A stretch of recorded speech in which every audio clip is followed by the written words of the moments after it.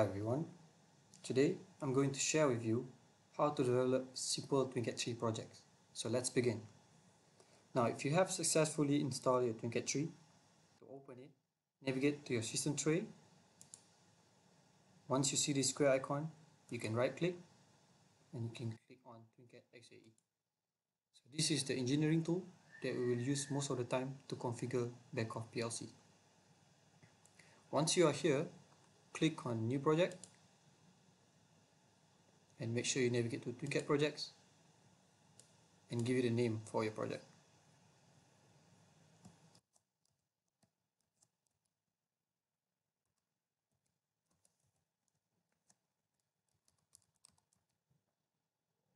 You can click OK.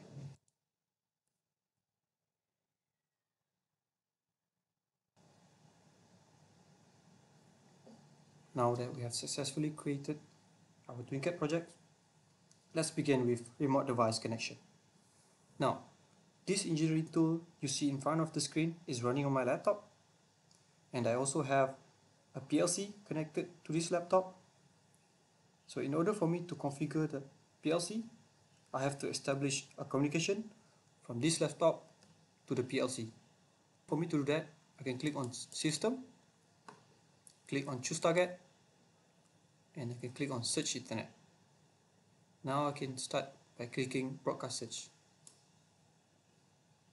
So choose your network adapters. It's going to be this one.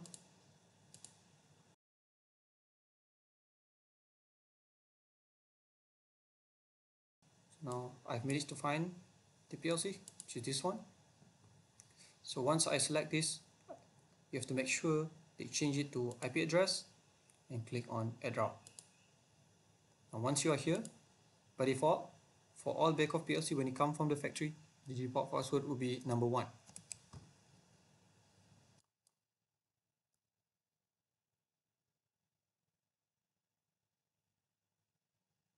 Okay. Once you see the X icon, you can click Close, and you can double click on the PLCs. So now we have successfully connected to this remote system. Now if you see on top, there will be a target system which is listed here. It shows that the connection is now running properly. Now let's continue with scanning the IOs. But before we scan the IO, it's very important for you to understand what are the different modes available in TwinCAT. So let's talk about modes. There are 2 modes that you will work with most of the time. The first one is a run mode, which is the green color. And the second one is a config mode, which is a blue color. So for me to scan the IO terminals, I have to make sure that I click on config mode. So now I click OK. So now the system is switching to config mode. Now once I'm here, I can click on device, right click and click scan. And just click yes. And click OK. Yes.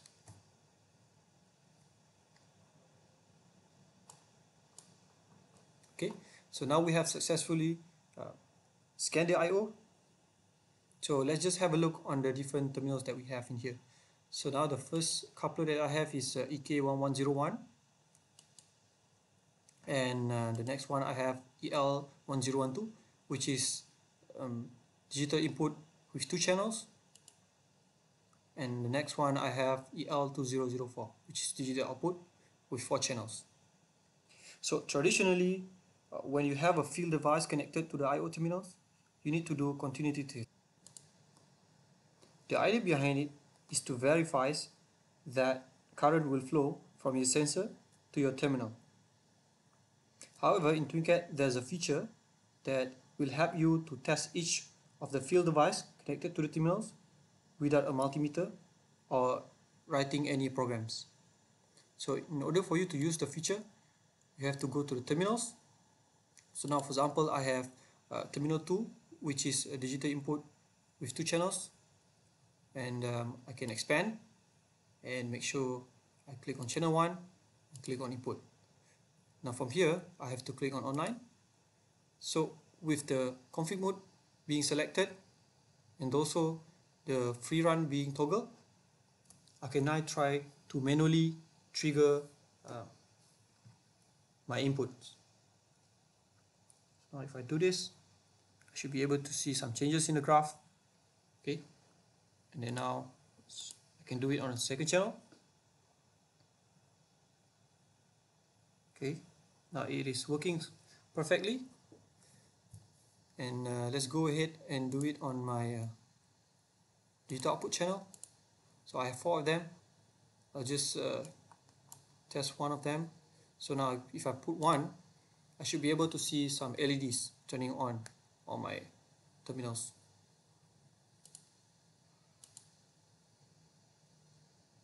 Okay, assuming that everything is working successfully, now we can go ahead to PLC to create our PLC project. So now you can navigate to your PLC, right click and add new item. You can click on standard PLC project. Now you can give a name of your PLC project.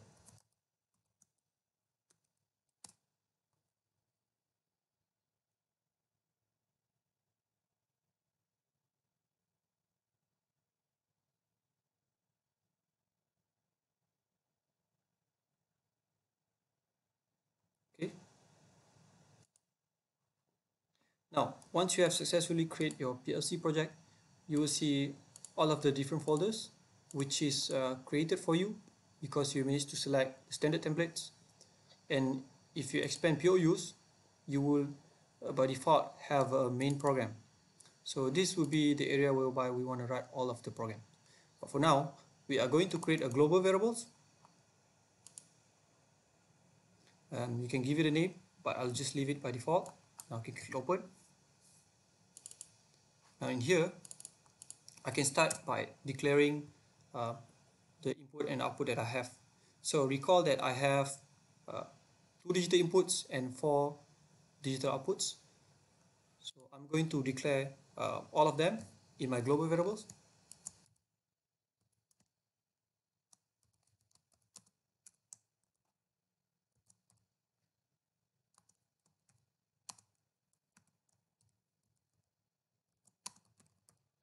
Okay.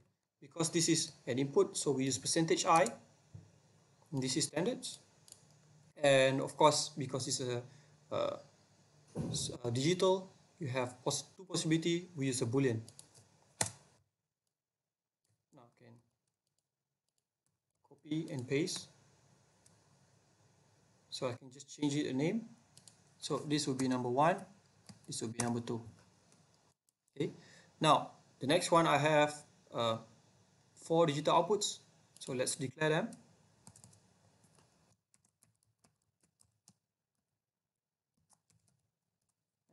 One.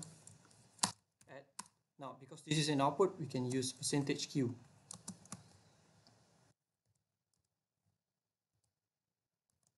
The data type still remains the same, which is boolean.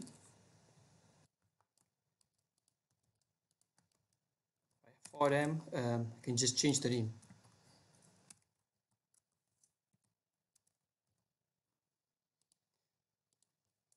Now you can also put a comment if you want.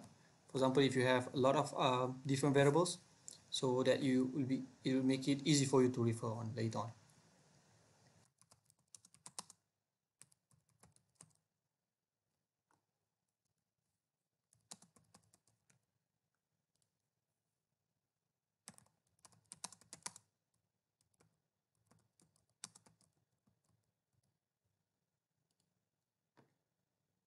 Now, once we have finished with that, what we can do now is we can try to compile the variable that we have write everything in the PLC. So essentially the idea of compiling is you want to be able to check for any errors. So if there's no errors, the PLC will create an instance for us.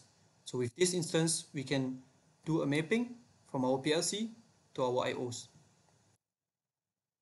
So now in order for you to do the compiling, you can click on build and build solution.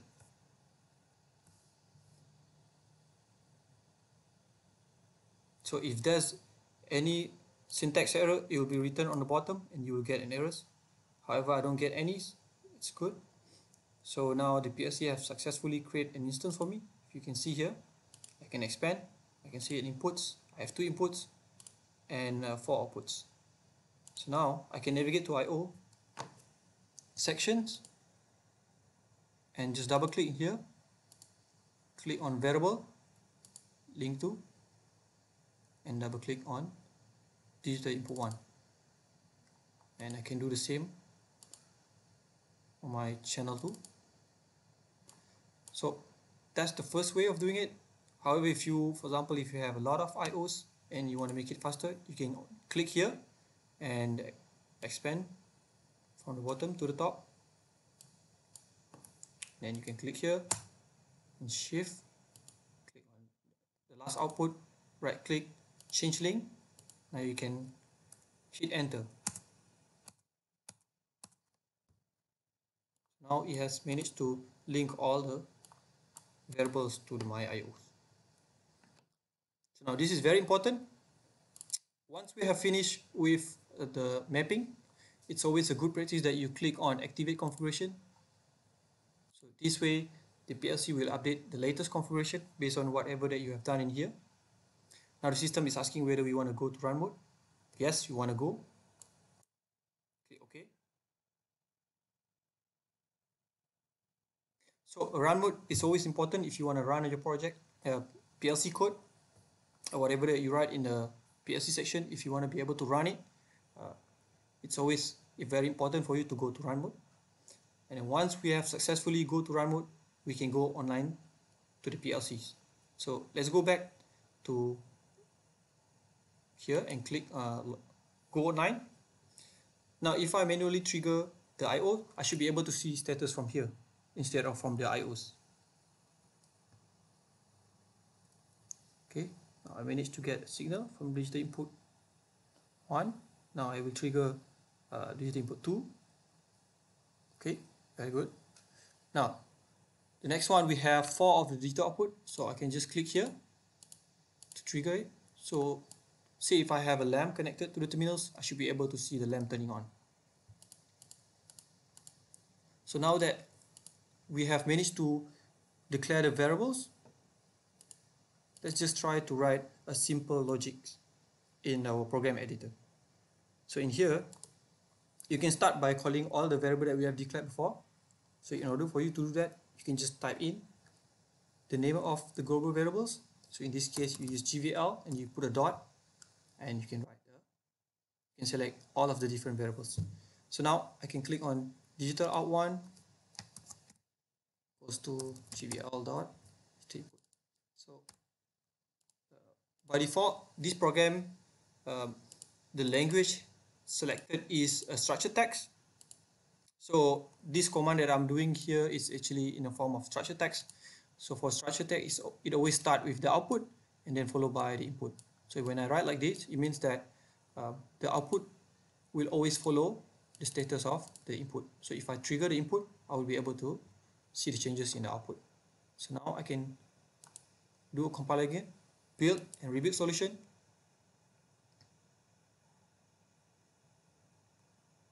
Now I can click login.